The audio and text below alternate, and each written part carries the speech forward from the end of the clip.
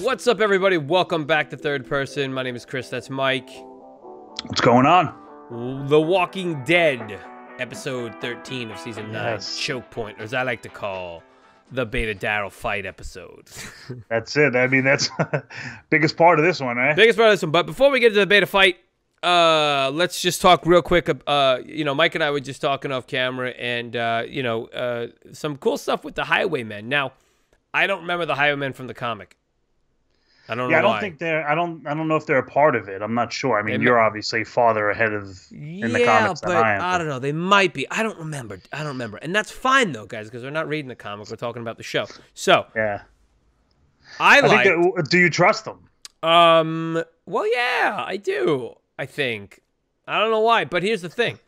I like that it was something that showed up, right? And they're like, oh, we're gonna go meet these guys, and we're gonna see what we have to do with these guys. They meet them. They have the standoff, which was actually really cool. I enjoyed that scene a lot. I enjoyed Carol talking to them and like them trying to go back and forth, and I enjoyed the fact that the kingdom like outsmarted them. They flanked them and they got them, and they were like, oh yeah, bitches. Well, guess what? No, we got you. Yeah. We got you. Nice try trying to hide in silhouette. But I like that stuff. And then it was cool. And then they got him on their side. Yeah, I mean, I'm gonna go with you and say that I trust them. All right.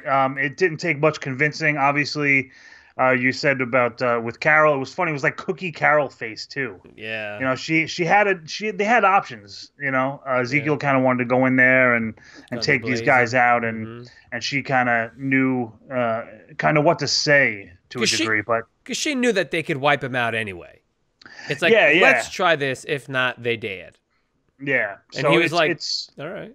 Yeah, no, so it's cool. The only thing I thought was a little bit awkward about the highway people really is just the fact that they had this nice little setup, and like you never ran into these guys before, just out of the blue. Then I don't know. I just thought that was a little. I just figured with such a complex that they had, you would have bumped into them.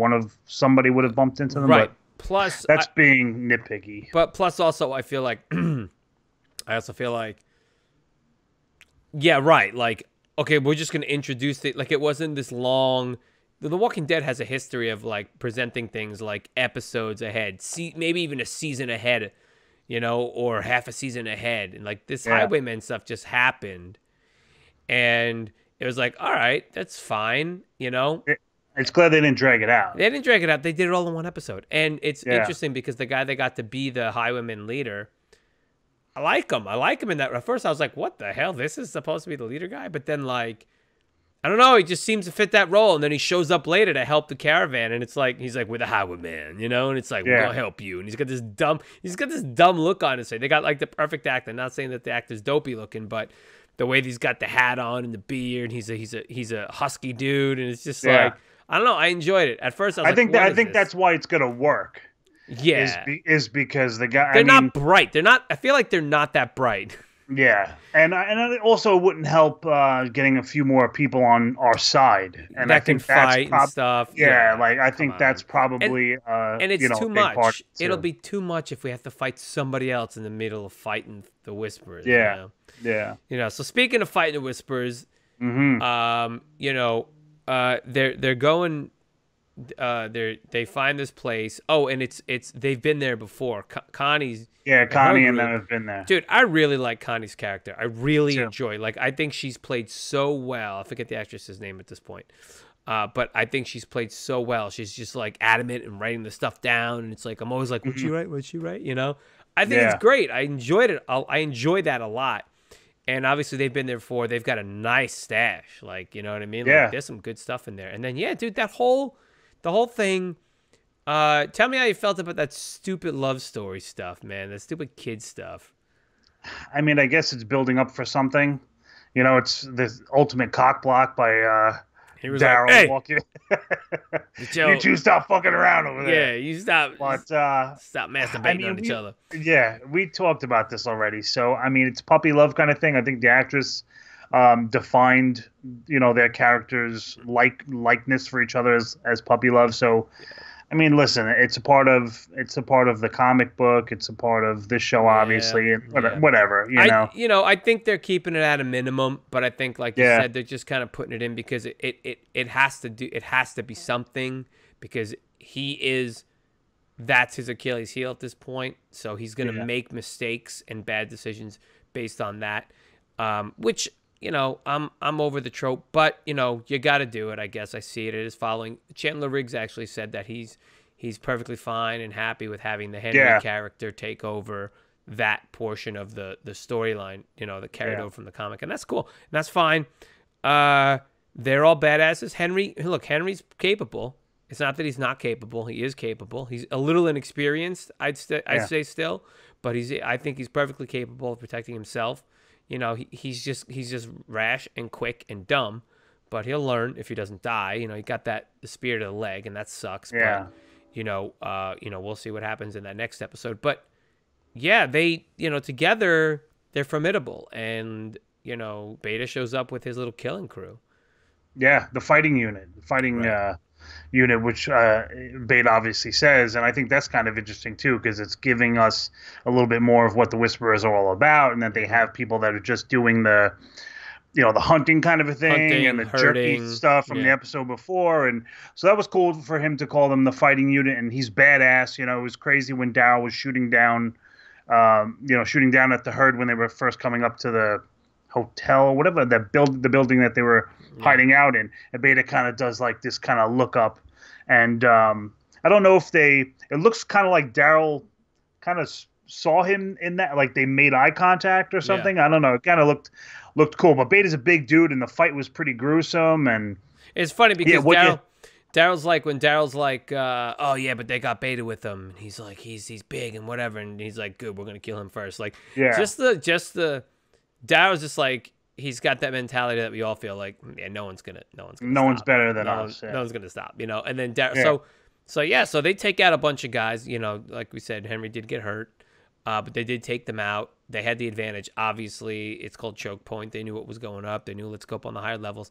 And that Beta fight, he's a bruiser, man. He is a bruiser. he is a Like, bruiser. But how about the kills from Daryl with oh those yeah, with with the couple of axe Whisperers, behind axe the and a knife, and I thing. think he Oh knifed the guy in the chest and axe to the chest. I'm like, damn, he's not messing around. yeah.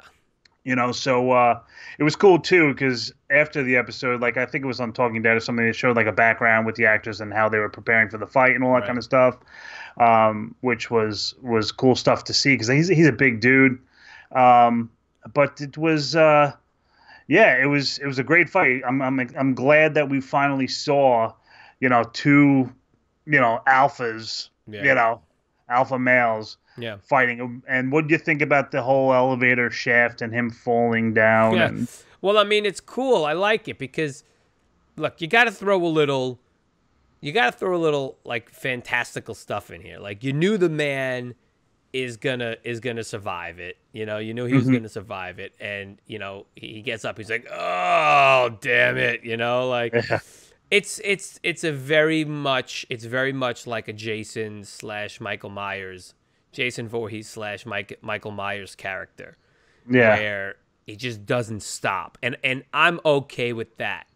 I'm mhm, okay with that. I like that aspect. It's a little yeah, horror movie-esque. He's just gonna keep coming until you put him down, and then he'll keep yeah, coming again. I liked it. I enjoyed it. It was a little bit different. It's I enjoyed this episode, man. I enjoyed. You know what it is? I'm enjoying some of these characters together. I enjoy Connie and Daryl together. Henry again is what it is, and we have to kind of go along with the character. yeah, But this episode, I enjoyed it. I'm loving all the Kingdom stuff. I'm loving them together. Jerry and Carol and Ezekiel, I love together. I love Jerry now. I mean, I always have, but like, he's got a longer ponytail. He's just getting t-shirts, and he's just like, I don't know. Well, we'll see. I hate it because with this show, when they build up characters They go and away. start giving them more and more screen time, yeah, they tend to be out the door. But I'm kind of curious now to see how Beta's going to get out of the elevator shaft, because it looks like he's at least 2-3 floors down. Yeah. So it's going to be kind of interesting to see if we do see it, him climbing out of there. But yeah, just like you said, just pushing and pushing. You know that Beta's not going to stop, and Alpha, and it's been really good. Yeah, I've enjoyed it. Season 9. I've enjoyed watching it. Do we have any questions this week? Unfortunately, we don't have any questions. All right, that's fine. So normally, guys, if you haven't caught up with us, we've been getting questions from like our fans and stuff and everything, and we've been answering them on here. But that's fine. We'll do a little shorter video. I'm happy with that. Yeah. I think we've talked about everything we want to talk about. Anything else you like this episode, right? It's a good episode. Yeah. No. What did I wrote something? I wrote Guardians is what they call the Walkers, which I thought was kind of cool. I don't know if we heard that. Yeah, I think we talked about that last episode, didn't we? Well, it was. I don't think it clicked because that was the name right? Of the episode. The previous one. Well, I don't know. I just heard him say it, so I'm like, oh, that's kind of. Those are the two quotes I put. They're simple. Listen, they're simple. The fighting unit, and the Guardians. So it's good, man. It's good. Cool stuff. I'm excited for next week. Yeah, same here. All right, so that's gonna do it, Mikey. Where so if they don't know already, where can they get to us? Of course, you can get us at thirdpersonpod.com. We want to see what you thought of the episodes, obviously, in the comment section below here on YouTube. We are on Third Person on Instagram, on Twitter. You can have a listen and watch us, actually, on iTunes as well. That's right. So, everybody, thank you for watching. Thank you for commenting and getting there and letting us know how you thought of the episode. We'll see you on the next episode for The Walking Dead. Later.